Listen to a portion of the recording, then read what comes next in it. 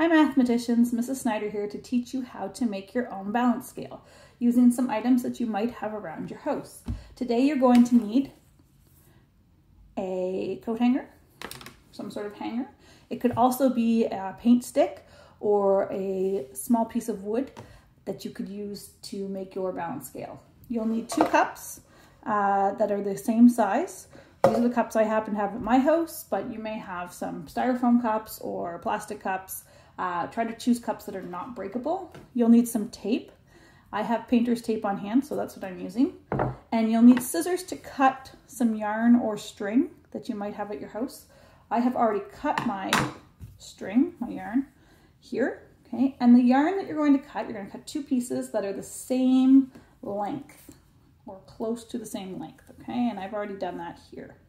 All right, so your first task in this creation is to take one of your pieces of string or yarn, whatever you have it on hand, and you're going to drape it over the coat hanger. Okay, and you want them to be about the same length on either side. Okay, and you're going to tie a knot in the string or the yarn.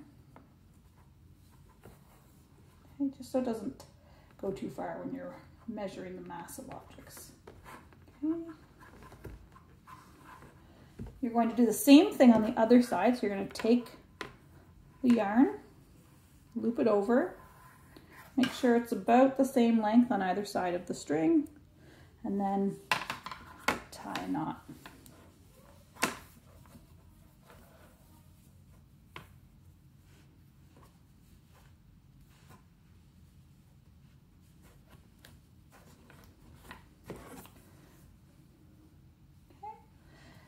Now that you have your string on either side of your hanger, you're going to take 1 cup, and with one part of the string on one side, you're going to tape that to the cup with 2 pieces of painter's tape, and I have those already here. And on the other side of the cup, about the same distance apart, I'm going to go right across, you're going to tape the other piece of string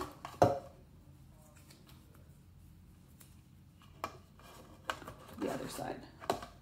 So the idea is that the string is about the same distance apart, so it balances as close to even as possible or equal as possible. Okay, so I'm just going to adjust my string there. And so you will now have one part of your balance scale. You're going to repeat the same thing on the other side. So you're going to take one of the 2 pieces of string that you have, and you're going to tape one piece to one side.